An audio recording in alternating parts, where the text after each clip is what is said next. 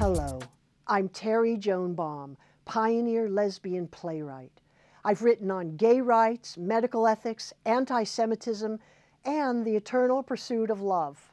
My plays have been translated and performed all over the world. For 35 years, I've immersed myself in the cultural and political life of San Francisco. I was the Green Party candidate for Congress in 2004.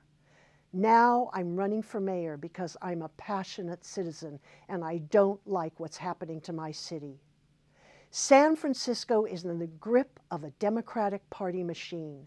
The backroom deals, the corruption have created a government that gives corporations like Twitter a tax break while basic services are cut. But another city is possible. A city with transit so great you don't need your car. Buses every 10 minutes, truly safe bike lanes all over the city. Let's make Muni magnificent. Every underground station covered with murals and mosaics, every bus shelter a work of art. Transit so great you don't want your car. Now, only the rich can afford to live here. But another city is possible. Let's declare a moratorium on building housing for the wealthy. We've got 24 billionaires. That's enough. We need housing for poor workers, middle class, families, artists. These people are the backbone and soul of San Francisco. They deserve to live here. Where will the money come from? A few ideas. One, a municipal bank of San Francisco will get the interest on its own pension funds instead of giving it to the Bank of America. Two, dump PG&E to create public power.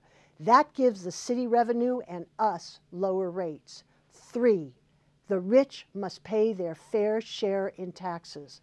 Money is being sucked upward as I speak. Let's bring it back down. Tax the rich. Duh.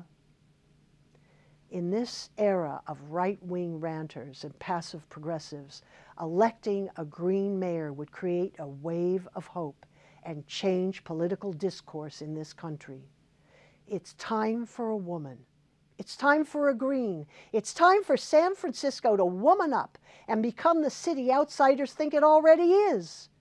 And remember, ranked choice voting gives you the freedom to vote your heart.